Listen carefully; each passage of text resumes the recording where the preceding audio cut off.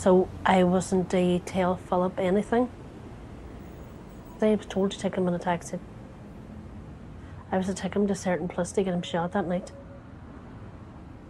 I dropped him off and I watched him walking down the lane and then I seen the man come towards him. And then just turned around and just was bang, bang.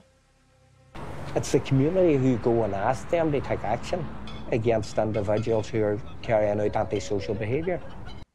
Were you ever tempted to call the police? Nope. I would never, ever attempted to. The cops? They will never lift the phone and phone the police about IRA volunteers or IRA actions. Probably the worst thing that an Irish person could be accused of is being an informer. I mean, it's horrific. I would rather be dead first.